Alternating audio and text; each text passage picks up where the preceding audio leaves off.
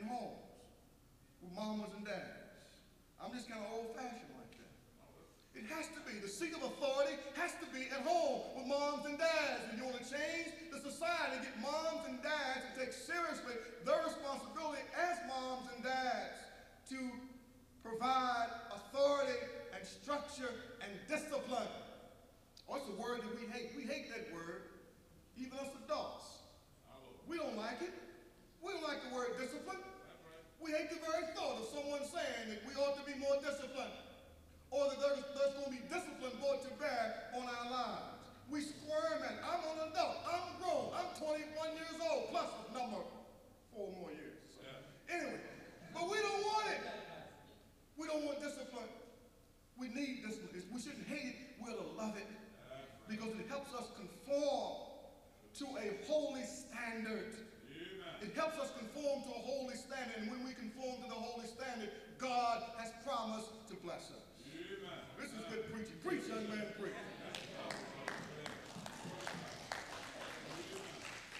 And Joshua understood that.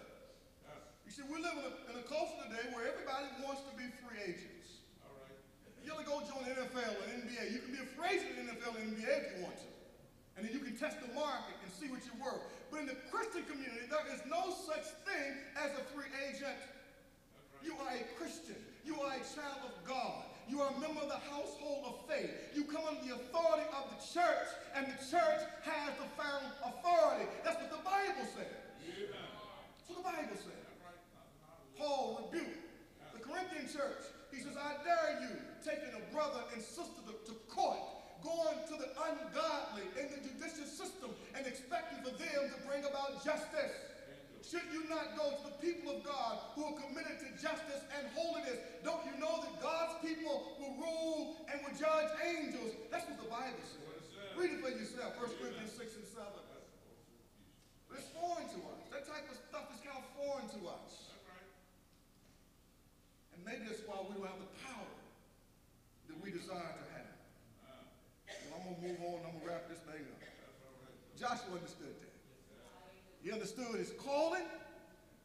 He understood the importance of rigid, unwavering obedience to the Word of God. And he understood the importance of following through on God's Word. So the Bible says in verse 15, everything that the Lord had commanded Moses, his servant, so did Moses command Joshua, and so did Joshua. He left nothing undone of all that the Lord commanded him. Yeah. Everything that God had told Moses to tell Joshua, Joshua did, even though it was secondhand, but he knew it came from God. Verse 16, so Joshua took all the land, the hills, and all the south country, and all the land of Goshen, the valley, and the plain, and the mountain of Israel, and the valley of the same, even from Mount Halak, that goeth to Syria, even to Baalgad in the valley of Lebanon. You see, because of his commitment, God was with him. And he was able to take territory. If you get a map, and if you look at all of the land that Joshua conquered, it will literally blow you away. That he was able to subdue so much territory. And the only reason he could do it is because God was with him. Amen. That was the only answer. The only conclusion. Are there battles? Are there struggles? Are there issues in your life that you can't seem to deal with? You can't get the victory. You can't get the mastery over it? Maybe you need to do a self-inventory. Maybe I need to do a self-inventory. Maybe it's because I've not fulfilled God's calling, and maybe it's because I've not adhered strictly to God's word, and maybe it's because I'm not following through on the details, the particulars that God has given me to do. All right. Are you with me?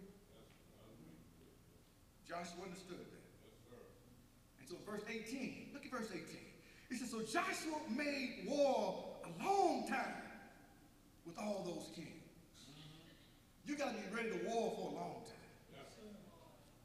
You got to be ready to dig in. Sometimes you got to dig yourself a foxhole.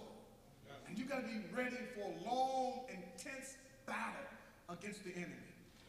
And for some things, there are just no quick fixes.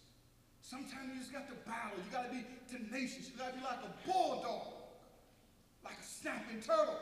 You just grab and just hold on. So the Bible says that Joshua, he waged war for a long time. For a long time. My dear brother in our church, Brother Sean Moran, he ran a couple of weeks ago in a marathon. And I've been trying to find a good Christian psychiatrist to send him to. Because I don't know anyone in their right mind that run 27 miles with no one after them, with no one chasing. Brother Sean ran the marathons almost 27 miles, 26 point so many tenths of a mile. And they tell me that to run a marathon, you got to be a well-tuned, fit machine. Because it's a rigorous race to run. It's demanding on the body. And everything in you wants to quit. But you got to be set to run a long time. You see, the Christian race is not a 100-yard dash. It's not a spiritual sprint. It's a marathon. You got to be ready to wage war for a long time. You're willing to fight for a long time. And sometimes you got to build foxholes and barricades. You got to fortify yourself. And sometimes the battle gets so intense, all you can do is duck. You got to learn how to duck. You know, where I grew up at, you learn how to duck. That was a survival instinct, to be able to duck. But every now and then you go on the offensive too, with the Word of God, energized by the Spirit of God. So the Bible says that Joshua waged war for a long time. And then in verse 23, as I close, it says, so Joshua took the whole land, according to all that the Lord said unto Moses. And Joshua gave it for an inheritance unto Israel, according to the divisions by the tribes. And the land rested from war. See, another thing that Joshua remembered, that he wasn't fighting for himself. All the battle and all the war, it wasn't selfishly motivated. It wasn't because of his enlightened self-interest. Joshua knew that the people of God were entitled to an inheritance. And Joshua knew there would be posterity and there would be seed. And so he wanted to make sure that he left his children and his children's children with a better situation than what he had. So the Bible says, so Joshua took the whole land. I want the whole land. I don't want part of it. I want all of my family to be saved. All of them. And I will pray for them. And I will never give up on them. And some of them are bad as Jesse James. But I'll never give up on them. Because they're blood of my blood and they're flesh of my flesh.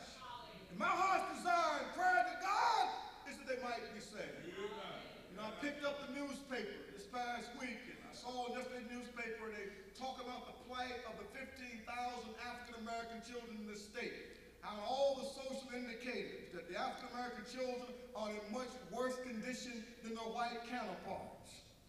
And I said this morning on the radio, that might be true, but God is still saving a remnant of black children. And not all of our children are selling drugs, and all of our girls are getting pregnant out of wedlock, and some of them love God and have strong testimonies. If you don't believe me, come and follow me, I'll introduce you to some of them. And my heart's desire and prayer to God is that the whole thing might be saved. That the whole community, the face of the community can be changed by the power of God. Now, beloved, I know that our church, as a church, we're doing pretty well, and most of us are middle class, and we make a good income, and we live in nice neighborhoods, and our children are motivated, they're learning, they're high achievers, and I thank God, and I praise God, and I bless God for that. But our children have to live in a world that is evil and wicked and corrupt, and the only way we can change that world is by changing the hearts of individuals. Boys and girls, I want the whole thing. I want the whole thing as much as God has preordained and pre-planned for us to influence and to touch. We want it touched, and we're claiming by faith many souls to be saved for the kingdom of God. When you get to heaven, don't you want somebody to be there because you sacrificed? Don't you want someone to come up to you and thank you for sacrificing?